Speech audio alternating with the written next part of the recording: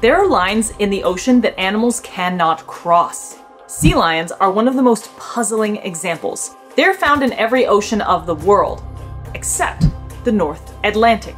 This is bizarre because the North Atlantic is ideal for sea lions. The temperature is right, there's an abundance of their preferred prey, other pinnipeds like harbor seals thrive in these waters. But for some reason, sea lions have never been able to cross the tropical Atlantic.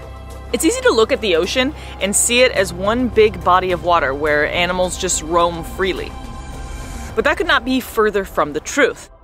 In reality, the ocean is a patchwork of diverse aquatic environments separated by marine barriers. These barriers divide the ocean into 30 distinct biogeographic realms.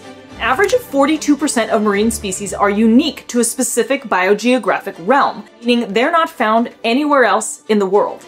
Because of this, Europeans didn't know sea lions even existed until the age of exploration, when sailors started coming home with strange tales of weird creatures in faraway lands.